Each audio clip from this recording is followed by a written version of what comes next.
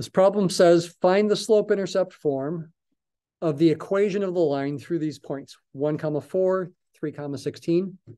It is a good idea when trying to solve a problem like this to try to make a quick sketch of the graph to get a feel for what kind of thing to expect. I think that's a good idea. And the graph doesn't have to be perfect. And maybe, if this were a homework problem, you would not want to bother handing this in. But 1, 4, you could pretend that's that point right there. And 3, 16 is just approximately right here. And you're trying to connect those dots with a straight line and find its equation.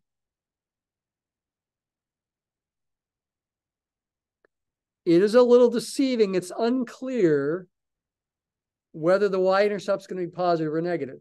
It depends on how accurate your drawing is. So that's something to be careful of.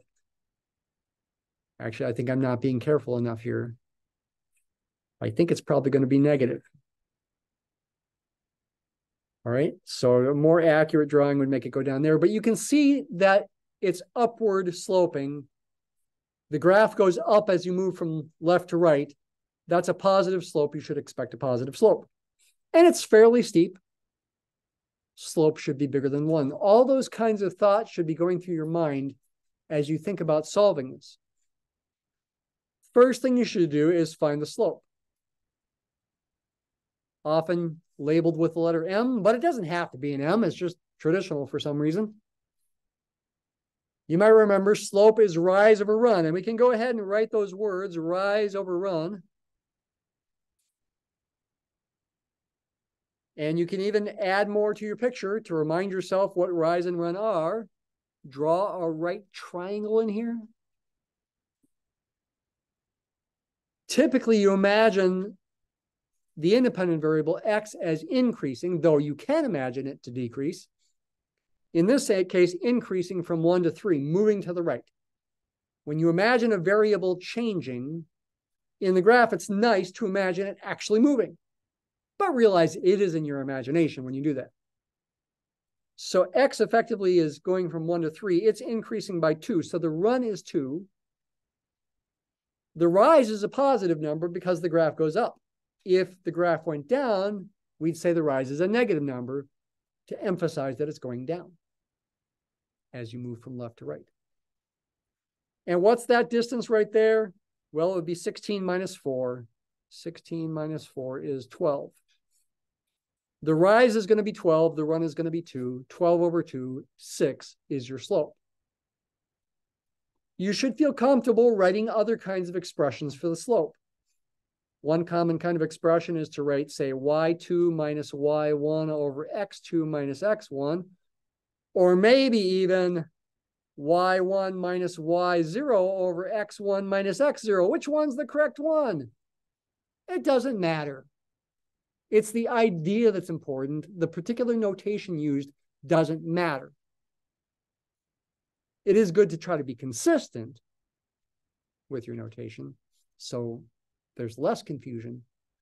But whether you write the formula like this or like that, it doesn't matter. It doesn't matter if you think of this point as having coordinates x0, y0, and this one x1, y1, or this one x1, y1, and this one x2, y2. Doesn't matter. The idea is what's important. We also want to get used to capital delta notation. Delta y over delta x, where the delta is shorthand for change in. That's not a triangle there. It looks like a triangle, of course, but it's the capital Greek letter delta. Very commonly used in science and engineering to represent change in. Right? You'll see that kind of thing in a bunch of science and engineering textbooks and in class. In fact, the Professor Hogan, who was in here the hour before us, had such symbol on the board already for the physics class. So again, for this problem, that's 12 over 2, that's 6. The slope is 6. But that's not all, right? we need the equation, the slope-intercept form of the equation of the line. We need the y-intercept form, the y-intercept as well. We know the equation of a line in slope-intercept form is y equals mx plus b, using the traditional letters that are used. X for the independent variable, y for the dependent variable, m for the slope, and b for the y-intercept. We've already found m. That gets plugged in there. Now find b. Doesn't matter which point we use. It doesn't. It seems like maybe it would matter, doesn't it? Like these are two different points. Couldn't they give you two different values for b? If you do it right, they shouldn't. Let's try using both of them and see if we get the same thing. If I use the point 1, 4, when x is 1, y is 4, I substitute, replace y with 4, replace the slope with 6, replace x with 1, solve for b, subtract 6 from both sides now to isolate the b. You get b is -2. You can put those together over here if you like. B equals -2. By the way, arrows, which I usually make kind of like with double lines there, indicate the step on the right follows from the step on the left. The thing on the left implies the thing on the right. Don't write equal signs there. That's sloppy. Equality should be when things are really equal. This is called an implication. If I've got that point, it implies that the equation of the line satisfies this equation. And that ultimately helps me solve for b. B is -2. If I use the other point, 316, I should get the same final answer. 316 being on the line means that when I replace y with 16 and x with 3, I should be able to solve for b. Now subtract 18 from both sides to isolate the b. And once again, you get b is -2. If you do it right, you should get the same answer either way. Do you have to do it both ways? No. One way is good enough. You may also have solved this in another way, using what's called point slope form. Y minus, should I call it y0 or y1? It doesn't matter.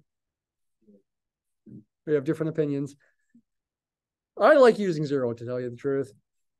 If you prefer using a 1, it's fine. Doesn't matter. It's the idea that's important. That's a specific y coordinate of a specific point. That's all that matters. Equals the slope times x minus, okay, be consistent. If I use a 0 there, I should use a 0 there. M is the slope. x0, y0 are the coordinates of a specific point. And again, it doesn't matter which point you use. So plug in, say, the first point with coordinates again, 1, 4. When x is 1, y is 4, I can replace the y0 with 4, slope was 6, x0 with 1. It's maybe a little confusing, the fact that back up here, there were no subscripts. There was no y0 and x0, and I replaced the y with 4 and the x with 1. But now there are subscripts. I replaced the y0 with 4 and the x0 with 1, not the y and the x themselves. Maybe that's a little confusing. Up here, the x and y did not have subscripts because it's traditional not to bother when they are the true variables that are changing in your imagination. Any specific point I plug in for those coordinates should still make the equation true and allow me to solve for b. When I look at this form, I'm thinking of the plane x and the plane y as still being variables. But I'm thinking about plugging in a specific point, specific numbers for x0 and y0. Again, I know that's confusing for many people. It's just something to kind of get used to. You do want your equation in the end to involve variables. And I mean, it did back up here. I never wrote the answer, but in either case, I could write the final answer as y equals 6x minus 2. I never did that before. I should have.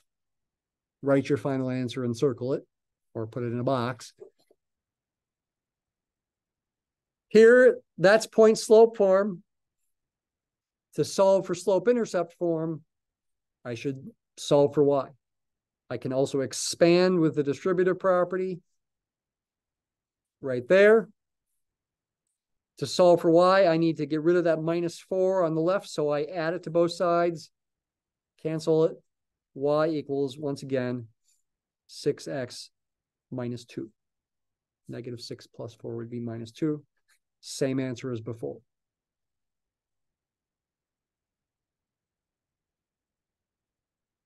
The slope-intercept form we typically think of as being the nicest form, in large part because it's what you might call the function form. I could think of this as being a function, f of x. When I don't have y solved for, when the equation is like this, for example, this thing is not f of x yet. I have to add 4 to both sides to get the function f of x, whose graph is the straight line. That make sense? Can I clarify anything? Where does this form come from? It comes from the definition of slope. If you divide both sides by x minus x0, you effectively get this equation right there with different symbols. But the idea is the same. You're still doing rise over run.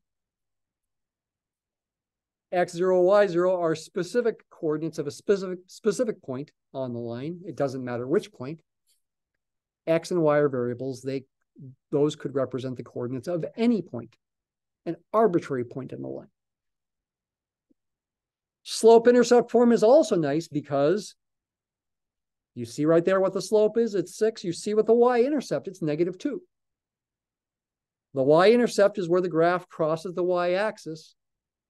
It's the value of y when x is 0. Replace x with 0, and you get negative 2. Back in this graph, we're crossing the y-axis at negative 2. It's also very important in calculus to realize the slope is what's called a rate of change. M, the slope, is also the rate of change.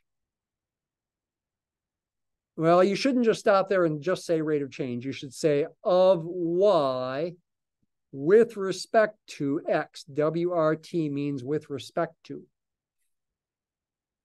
It's telling you how fast y changes as x changes. And if it's bigger than 1, like 6 is, that means y changes faster than x does. It's good to try to imagine what that means in your mind. Play an animation in your mind. As x increases and moves to the right along the x-axis, what happens to the corresponding y value in this graph, which is the second coordinate of the point? It would be increasing 6 times faster than x does.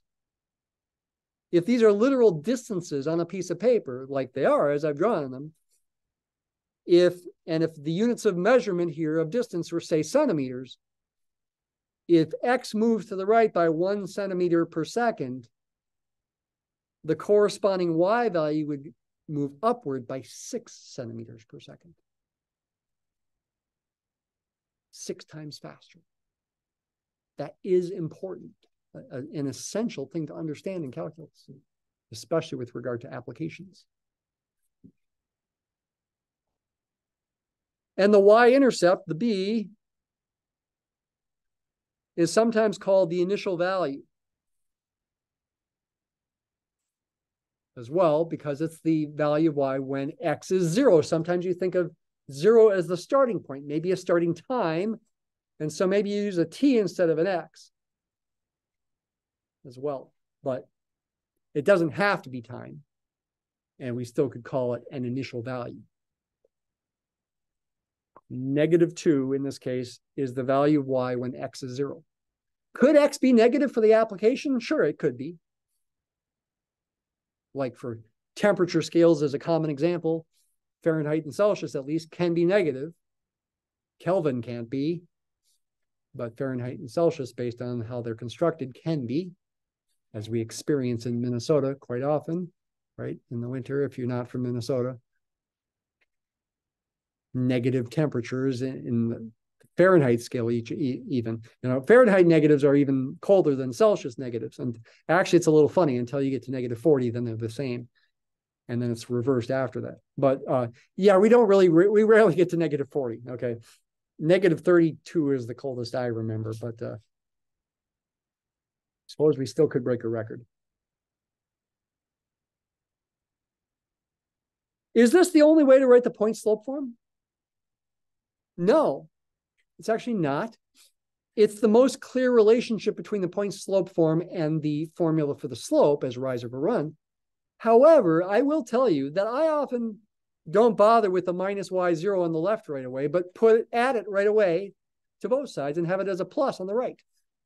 This equation is equivalent to y equaling y0 plus m times x minus x0.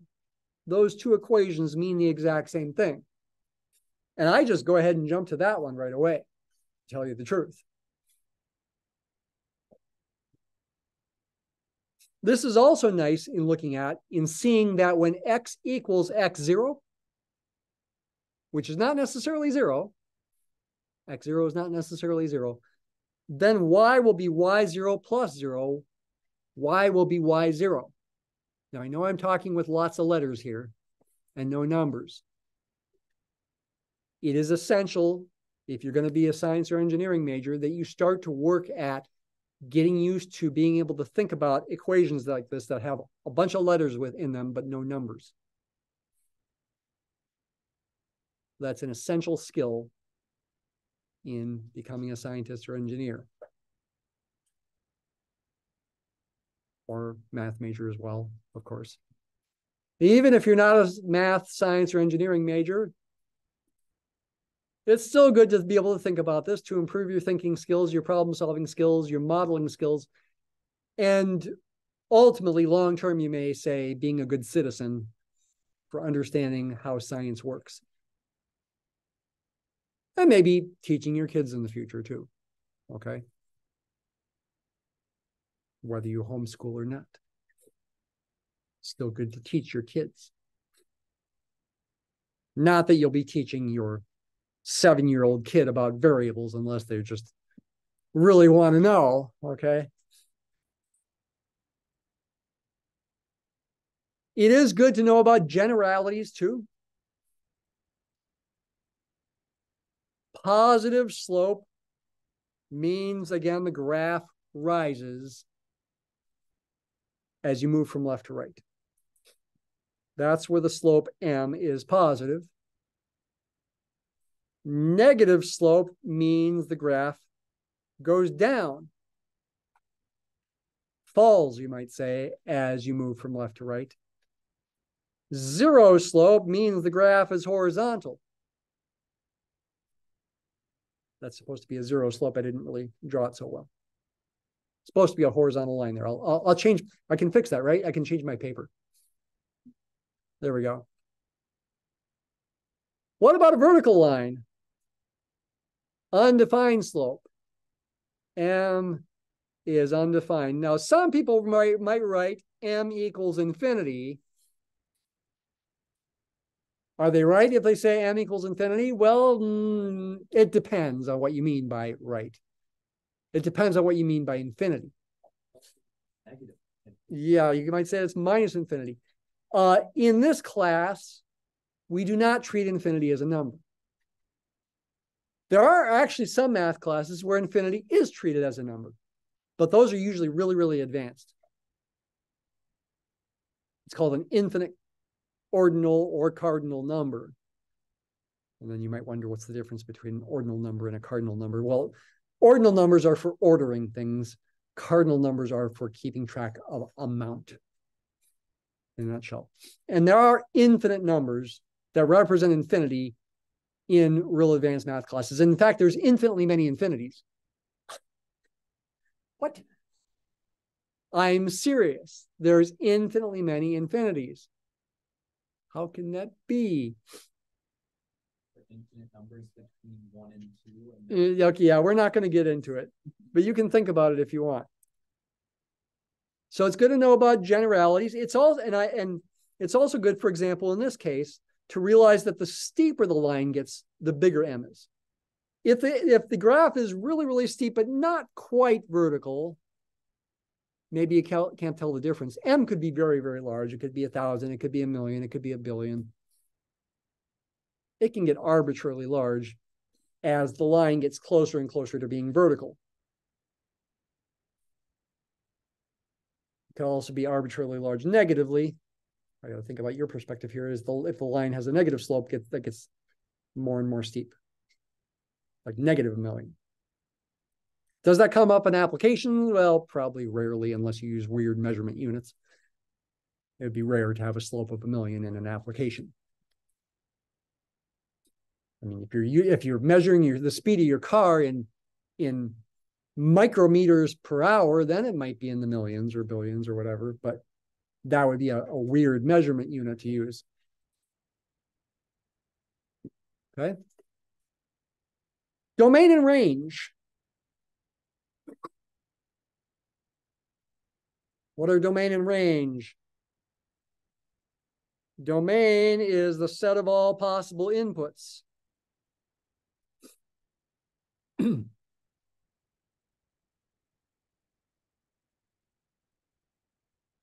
That's the word set there, if you can't quite tell. S-E-T, set of all possible inputs. And the range is the corresponding set of all possible outputs. In the absence of an application, you should assume the domain is as big as possible. And for a linear function, y equals f of x equals mx plus b, the domain would be all real numbers. Sometimes specified with a fancy-looking R for the real number system. That's a traditional way to write it. Sometimes specified with what's called interval notation, minus infinity to infinity. Sometimes specified with what's called set builder notation, which our book doesn't really use, but I want you to know it. I'm using curly braces here, or curvy braces if you prefer. The set of all x such that vertical line means such that, well, what should I write here? I'll just say x is a real number. I'll just go ahead and use words. Sometimes you write inequalities over here to specify x in some interval, like between 0 and 1, for example. 0 would be less than x would be less than 1 in that case. That's the natural domain to use here. And it's what you should use for this example, unless there's an application that restricts the domain, which can happen. And it turns out that the range is also all real numbers, as long as the slope is not 0. If m is not equal to 0. If the slope is 0, if the graph's a horizontal line, the range has only got one number in it, whatever the y-coordinate of that horizontal line is. You can have ranges with just one number if it's a constant function. Running low on time, you're going to see in your reading, which you should do, other kinds of functions. For example, always say something like this. F of x equals, say, square root of x over x. Oh, what should I use? How about minus 4? What's the domain of this? It would be all numbers that you're allowed to plug in. What do you want to watch out for? You don't want to divide by 0. And for our class, you don't want to take the square root of a negative number. That's called an imaginary number when you do. That is something that is useful, actually. Imaginary numbers are useful. I'm serious. They are. They're used in differential equations, for example, all the time. They're used in electronics, a physics class, all the time. Okay, they turn out to be useful, but for us, we're not dealing with imaginary numbers. So we want the input there to be greater than or equal to 0. And we also don't want to divide by 0. We'd want x to not equal 4. So the domain of this in interval notation would be the interval from 0 to 4, including 0 but not 4. That's what the square bracket here means and the parenthesis here means. Unioned, combined with the interval from 4 to infinity. And because infinity is not a number, we don't put a square bracket there. With set builder notation, that would be the set of all real numbers x that satisfy one or the other of these inequalities. And it's implicit here that x is a real number. Question? The square root of 0 is 0. You can take the square root of 0. I'm avoiding negative numbers. I'd be dividing by 0 minus 4. So I'm not dividing by 0 either. If I plugged in 0 here, I would get square root of 0 over 0 minus 4 is 0 over negative 4 is 0. So that's okay to do. It's okay if you have a 0 on the top, as long as it's not on the bottom. Then the answer is 0. 0 over 0 does occur in calculus as what's called an indeterminate form. It's what's called a limit problem. That will be coming up soon, but not today. All right, have a good day.